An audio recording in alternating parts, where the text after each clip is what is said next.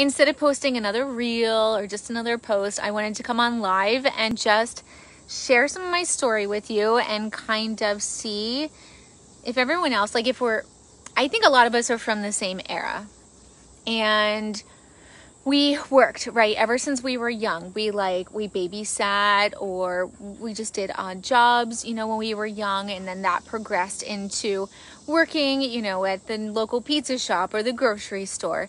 And I think that we come from a long line of hard workers. I know that I do. Both my parents are hard workers. And I think that a lot of us tie our worth to working and to how much money we can make. And we're also conditioned to believe that we have to do that outside of the home. And you're all women in here, so I guarantee you, some of you, if not most of you, have come across articles at one point or another that women who stay home, come to find out, it equates to like 2 or 3 jobs that we do on the daily, right? So I think that that's so looked past because it was just what women did, right? It's what was expected of us, especially in our generation and the generations before.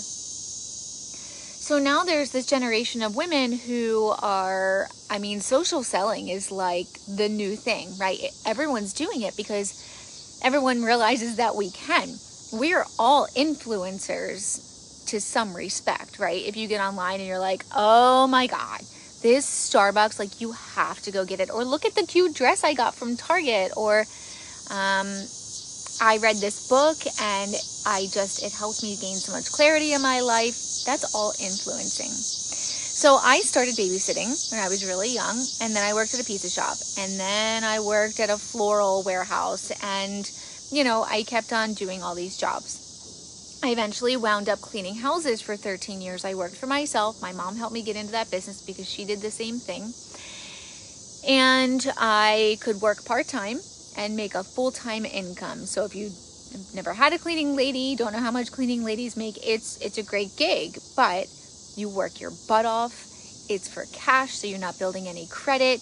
It's great in some aspects. It's not great in others. And then COVID hit, and sometimes there are things that put life into perspective for us, right? So for about a year before COVID hit, I knew that I didn't want to be like in that rat race anymore. I was tired of going into people's homes.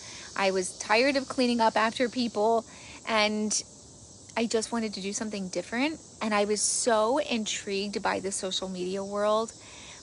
I wasn't big on social media. I had maybe 300 followers. I was literally posting like my AIP dinners that I would make that, for autoimmune, or pictures of the dog or the boys when they were at soccer. It was very, very minimum.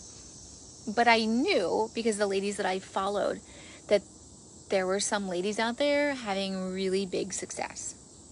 And I joined a hair product company. And I found out very quickly that not only was the company itself and the way that it functioned not a great fit for me, but that it was really difficult to show up online and show hair products and like before and afters and how it helped. So I was like, I have to do something different. There has to be something that I can show that's like tangible, that's something that I know that every single day there is a different way that I can show it. But like, how do I do that? What company is there? So being on like Instagram, I knew there was like Arbonne. I knew that there was SEINT. I knew there was Beauty Counter. But I also know myself, and I know that I am never going to tell somebody about anything. I'm never going to try and influence anybody unless it's something that I would buy myself. And if you don't know this about me, I am tight. I do not spend money. Everything like that's out here was all clearance. That's just who I am. I'm like a budget babe. I'm not a spender. So I knew that if I wasn't going to spend it, say on Beauty Counter, great products, but I wasn't going to spend $60 on a product. So I knew that I would have a really tough time authentically showing up and being like, you need this $60 product also. I'm a $16 product kind of girl. And I knew that felt good to me. And whatever I did, I knew it needed to feel good. So I made up a list, a pros list and a cons list. And I went back and forth with my girlfriends for a long time and just bounced things off of them. And it made sense on paper, but I was so scared. I was so scared to fail. I was so scared to succeed. Doesn't that just sound crazy? I was scared to take a chance. I was scared to spend the money. I was just really afraid. And I think that's what holds most of us back from doing things, from making changes in our careers or our life, relationships, whatever the case may be. A lot of it just comes down to fear. So I was like, okay, I'll just step my toes in the water. I'll just try the makeup. And I am not even someone who spends money online either, because I'm always like, what if I don't like it? I am horrible at returning things. I'll be out of all this money. And it was a lot of money for me to spend at one time, was $100, especially during that time of, what we were going through. So I tried it, and within like 4 days, I remember hopping on a message to the lady I bought the makeup from and being like, I want to share this because I believe in it and because I spend the money on it, and I know that I would continue to spend the money on it, and I know that I could genuinely show up and, like, from an emotional standpoint, be able to tell ladies, to be able to tell you guys how much it changed how I was showing up, that I was practicing self-care, that I was taking care of myself, in other ways then, because I felt better. I had more motivation and more confidence, and because I knew it wasn't going to break the bank. And so I felt really confident in that.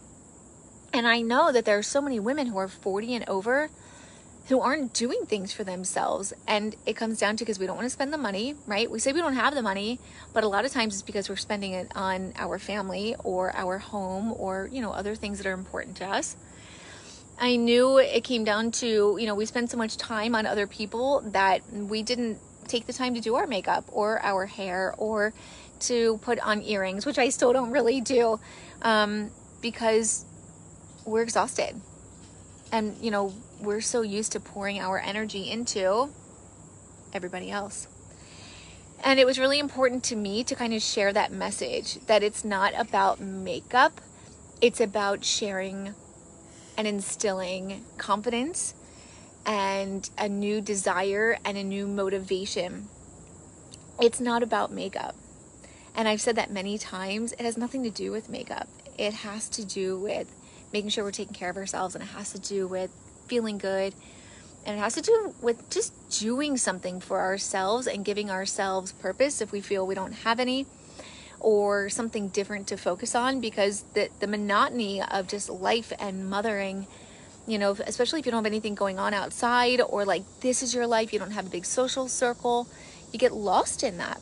And I was feeling lost in that. I've been a mom for a long time, and cleaning houses, I was always alone. Sometimes customers would be home, but it's not the same. It's not like they're going to walk around with me. I was always alone, and I was always in my thoughts. So 4 days later, I contacted her and I said, I want to do this. She said, these are the two kit options. There was a $250 one and a $400 one. And I was like, my heart is like thumping. And I was like, but the big one, the big kit, the $400 one, it looks like so much fun. Like, if I'm going to do it, I'm going to dive in, and I want all the things, right? Hey, Jess, I want all the things. So I did it. She was like, here's my link. And I signed up. I took it was something I don't normally do, right? Like, I took such a chance. I spent the money, and I remember my ears turning red. Hey, Becky, my ears turning red. And I was so scared. And I took off running. Before I even got the kit, I said to my upline, to my mentor, I was like, what next? She was like, you need to set up like an online class and you need to go live. I was like, I'm too scared. She was like, you're going to do it and you need to do it. I'd never gone live in my life. And let me tell you something, 2.5 years ago, if you'd have been like, Christy, you're going to be going live every day of your life, I'm going to be like, not me. there's no way. Like, I have dreams of being on stage and motivating other women, right? A lot of us do. But so many of us never make that come to fruition because we're so scared. So she said, you need to go live for the next 7 days. Just do it. Rip off the Band-Aid. I went live 5 out of those 7 days, and I had a fantastic sales month.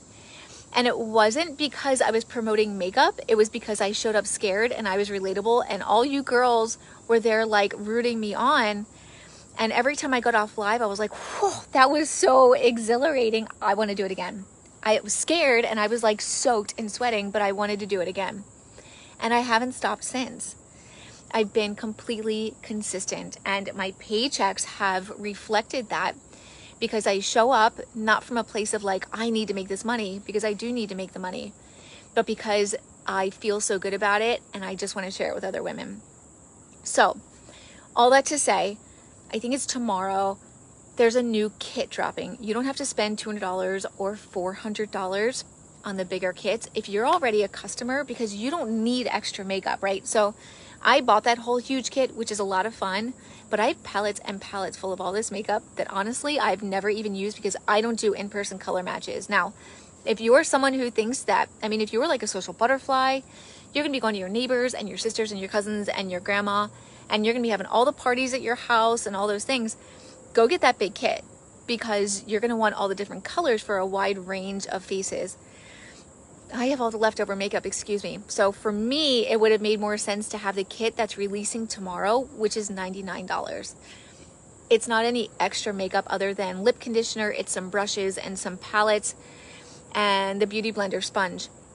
So you can get started tomorrow for only $99. And I know that so many women, especially right now, we're in such a position where we might really want to do something for ourselves, but we can't, or we might need to make more money. But that initial investment is so expensive at $200, $300, $400. So at $99, you can do this. Just know that if you're not already a customer, you're not going to be getting all that extra makeup.